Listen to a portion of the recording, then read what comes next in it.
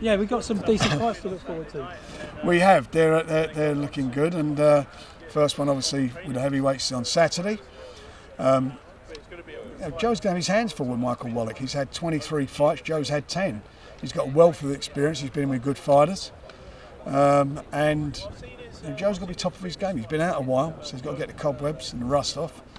And he comes for it, then we'll all be sitting on the edge of our seats waiting for the 29th of August for Daniel with his opponent against his opponent Eric Pfeiffer, who again is a quality operator. Fought in 2 Olympic Games. He's undefeated WBO European champion. So these are tough fights for him. Yeah, I sort of. I mean, like you say, Joyce's opponent, good experience, good campaigner, but Pfeiffer. I mean, I'd have thought that's quite a tough task for Daniel.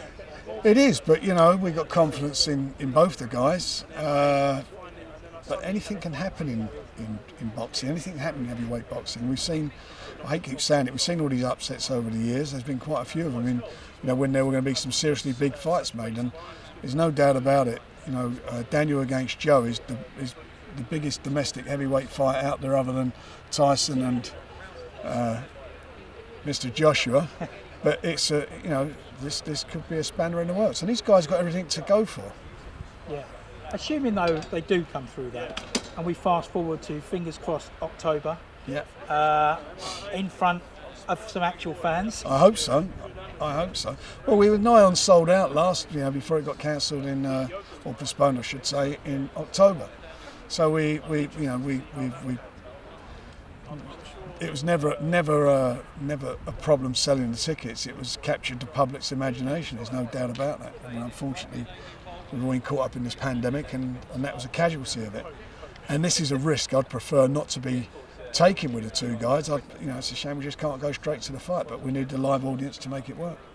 Yeah, no, quite. I think with Joyce, I mean, as John pointed out, 35th birthday coming up, time's not really on his side, so he needs to go in for these big fights now, doesn't he? Yeah, but he started late, didn't he, as a fighter, and he's in good nick, and he's it's not like he's not a quality operator. Silver medalist in the Olympic Games. He should have won the gold. I thought he got, he could have nicked that, and he's undefeated as a pro, and he's been in with some good fighters, sparred with everybody, so he's a very, very, very experienced guy. I don't think the age is going to be against him at all, not at this stage of the game anyway.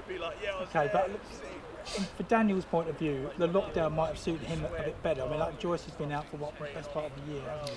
Yeah, well, Daniel's nearly 10 months. By the time he comes into August, he did when he fought in December, so it's 9.5 months. So it is what it is. And they're going to have to get the ring rust off. That's why they're having these fights. They've got to get that rust out to get the best out of them.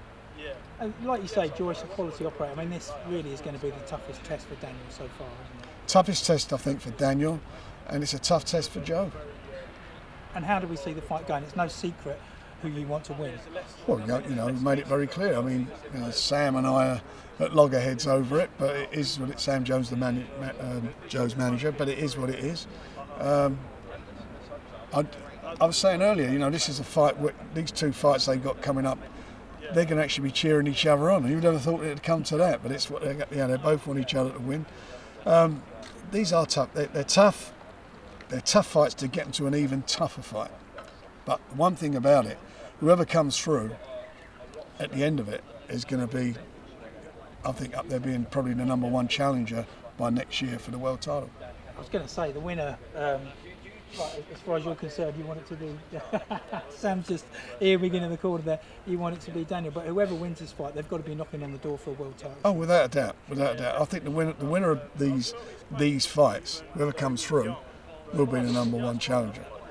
Okay, and if Daniel does come through, how many fights do you think he needs before he can go up that extra level to come on with the big boys? Well, it's not what how many fights he needs, it's when it becomes available. And at the moment, because of all that's going on, the guys are all locked up for this year. They've got AJ's got Pulev, and obviously Tyson's got another commitment against Wilder. Then next year we're hoping to get them on, and they'll want a rematch. So they've just got to keep them busy. Just got to have to keep them busy.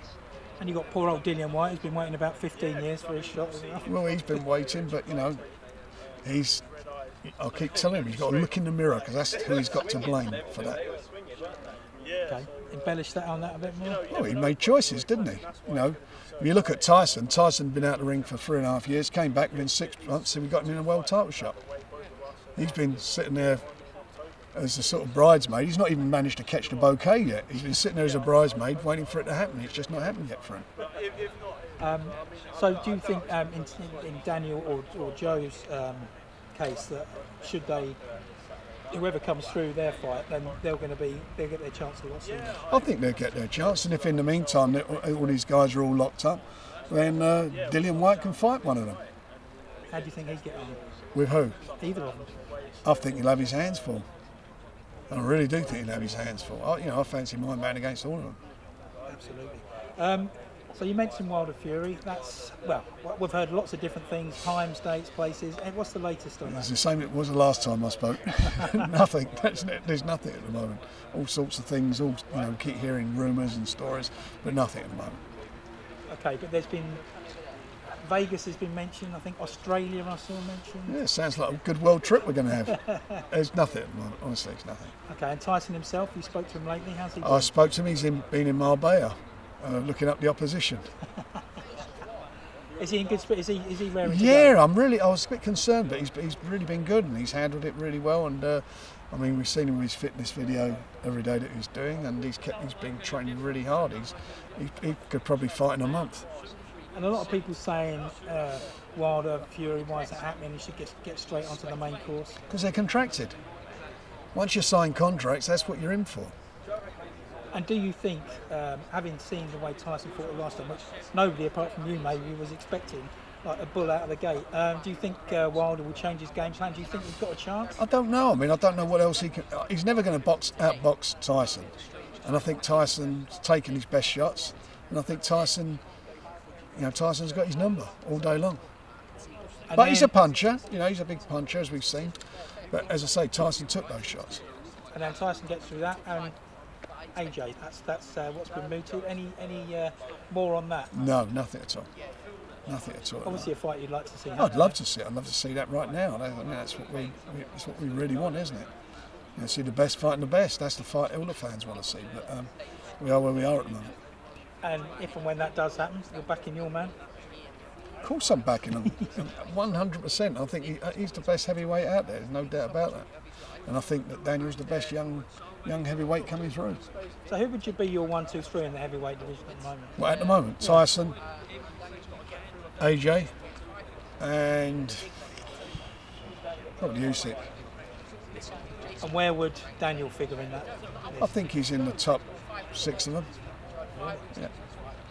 So I know in another interview he said that he'd be happy to fight Wilder further down the line. Daniel, do you think that's a fight that can happen? Yeah, why not? Why not? And how do you think that would go? Do you think Daniel would be ready for something like that? I think Daniel, we're going to see, aren't we? We're going to see at the end of the month, and then in October, and then we'll know whether he's ready or not. I think he's ready, but we'll see. But every fight he has gets him valuable experience, and that's really what's important with him. But he's a very competent, and more importantly, very confident young man he just feels it's his destiny to do it. Yeah, there's one, every trainer, every promoter, every fighter thinks they're going to be world champion. What's the difference between thinking it and actually doing it? Why is he more special than some of the other guys? He's just got that thing about him. I don't know what it is. I suppose when you're when you've been in the business a long time, you get that vibe from him. But he just, he's not a braggart. He doesn't boast. He's not one of these. He doesn't. He's not craving for attention. He doesn't do any of that. All he does is he does his business in the ring, and he's been doing it on a regular basis. Every opponent, that's what's going to happen. That whole bell's going to toll for him as they come in. And one other boy we've been speaking to, another one of your fellas, who's also confident that he can beat all of them, including Daniel, is David Adelaya. He looks one for the future. Well, he's looking a good young fighter. He's only had 2 fights. He's got a long way to go yet, but he's a man in a hurry. And what he's done up to now, he's done really well. But he's got that confidence about him. He wants it, and he's been, he was in the world champion sparring partner for Tyson, helping him prepare for that fight. That's great experience. That's like having 5 fights. Absolutely. Okay, let's move on to another couple of other guys before we let you go. Carl Frampton, he's going to be back soon. Do we know any more about the where and the when for that? Right, that fight will take place on the 15th of August. And he'll be coming back fighting on in London. So that'll be on. Mick Conlon will be on the bill, and Michael Collins should say, and as will Archie Sharp. And we've got opponents for those guys yet, or we're still working on that? We're sorting on that out now. And obviously Jamel Herring, I mean, that was going to be happening, but... Well, Jamel Herring's supposed to have had a fight, that's why he's got his fight, but Jamel Herring tested positive for COVID. And now, you know, obviously Carl's been out the ring as well. He's got to get the rust out of his system, and hopefully they'll get it on in October.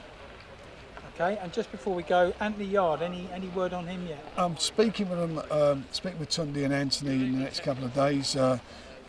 He wants to fight in October, and he wants to fight Lyndon then. He's got it, and he said that's what he wants. So that's where we are. If he wants to fight before, it's not a problem. And again, with that one, win that, you think they'd be knocking on the door? Anthony's already been there, of course, in Russia, took him on in his he's had valuable experience, hasn't he? He's had a value, you know, couldn't have been any greater experience than that. And was very unlucky. So, you know, he's, as you say, he's knocking on the door. He's got to get himself back into it. But that's a good domestic bust up, him and Lyndon after. I mean, it's one that we all want to see, and I think it's going to be a, you know, the winner of that will probably go on and fight for a world title. And one more name, Liam Williams. He looks the business to me. He's very comfortable at the weight, and I think that's great for him. He's very settled with his training camp. He's enjoying himself. Andrade and him will probably go out to purse bid soon, but because of the game, because of the pandemic, it all got postponed. So we'll sort out our hope within the next few weeks or so.